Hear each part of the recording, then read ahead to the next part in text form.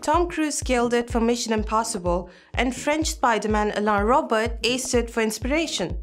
Everyone loves Dubai's Burj Khalifa. But how was the world's tallest tower built? And how are its elevators, the world's third fastest, operated? Building Burj Khalifa needed design, engineering genius, and creativity. Skidmore, Owings Merrill was the architecture firm behind the design and engineering of the tower.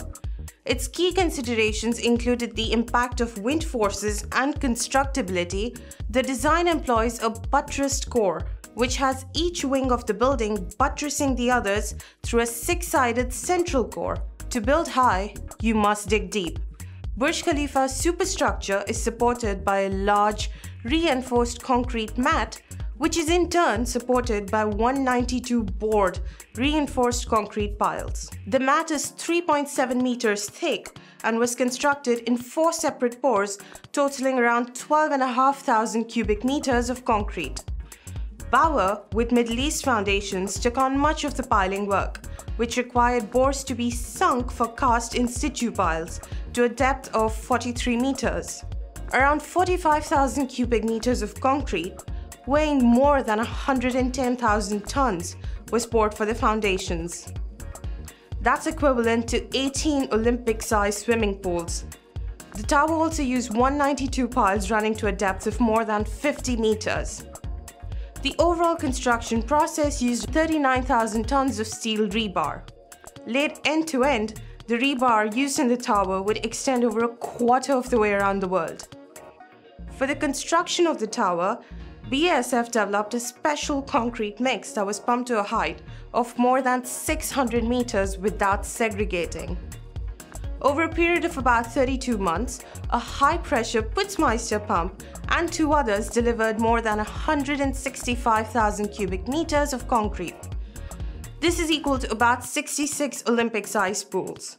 3 Fauvel Favco cranes were also used for the project. All 3 were diesel cranes with various specs.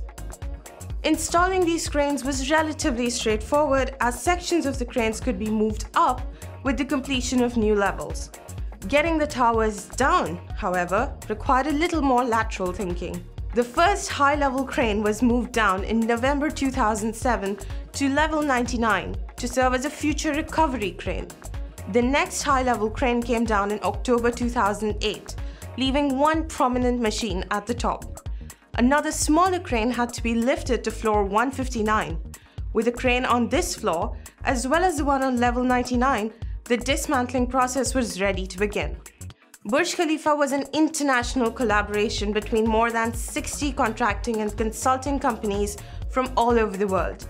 At the peak of construction, more than 12,000 technicians and contractors were on site every day, representing more than 100 nationalities.